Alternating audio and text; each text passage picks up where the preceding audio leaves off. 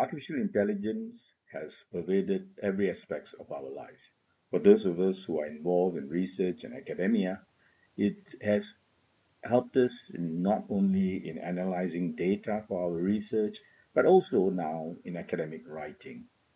This workshop is written for those who have done research, have done the data collection and analysis, and are struggling with writing the manuscript.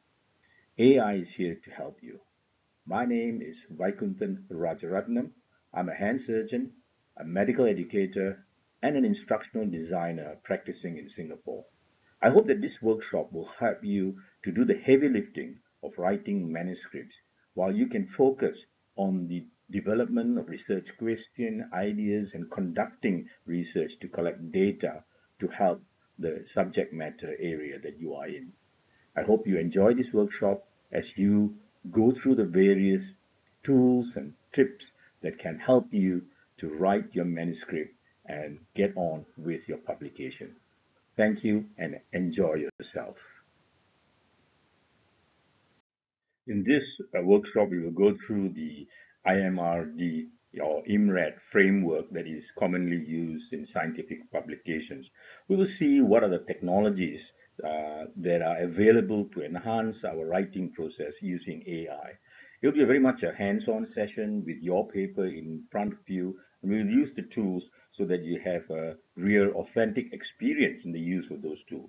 We also want you to collaborate with your peers and your supervisors so as you are able to share knowledge using these tools.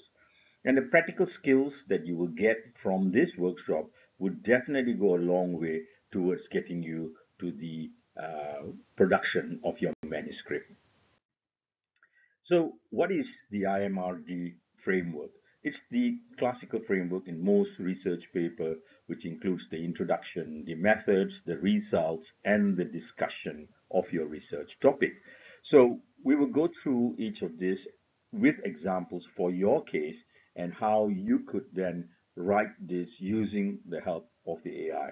So in the introduction, we're looking at why bother with this research. Here's where we try and craft the problem that this research was prompted by and how this is going to address there's a gap in the knowledge in the area of subject matter that you are researching on. In other words, you need to look at the literature, find out what is the area there are gaps in and how your research is going to bridge that gap.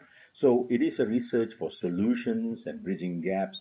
And in this part is where you write your research question, hypothesis, and it usually ends up with the aim of this paper. In the method section is where you answer the question, how did you collect your data? How was the research designed based on the question? And what was the data that was collected? And how you use that data and the analysis framework that was used to get the answers to the question. It has to be reproducible. Your method section should be sufficient detail and clarity to allow for reproducibility. And finally, you have the results section, the main part of the research, which has to produce the result as transparently as possible. Remember all this in the past tense, and it needs the tables and the figures.